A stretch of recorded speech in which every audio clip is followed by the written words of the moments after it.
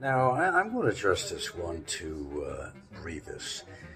And on Ricky's show the other night, when you were down there, Fuente, he was saying, that was a suck-ass thing you did to report, Barry Jordan, to go against another foreigner. Well, dude, is that a kid now, all right? Kid starts growing up, somebody says, your father's a fucking sexual child molester. Tell me you ain't gonna want to kick ass. Forget about the fucking law. Tell me you ain't gonna want to kick ass.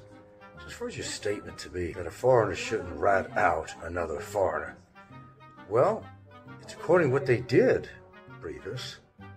If you were in my shoes, you do the same damn thing. Or you try to do something a little worse than that and get arrested. But sometimes you gotta choose what route that you want to take. Do you want to kill the guy, hurt him bad, wind up in jail?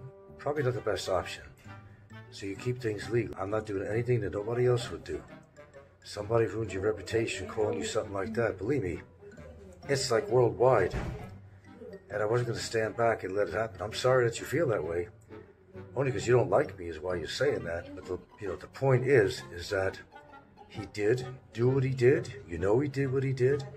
Don't be sticking up for him because, you guys may think alike or act alike in some ways. Because you're not thinking clearly when you say that a foreigner shouldn't report another foreigner. Why? Where's the rule? Hey man, it's one thing to call somebody stupid or egghead or nutcase. It's another thing to go on your show, almost every fucking show he put on, calling me a fucking pedophile. I make no excuses for what I did. I don't have to make excuses. Don't try to protect a loser like Barry.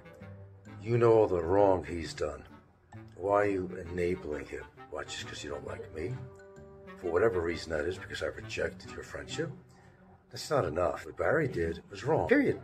Any other self-respecting person out there, foreigner or otherwise, is going to be labeled on a worldwide media saying that somebody's a sexual predator. They're not going to take it very lightly.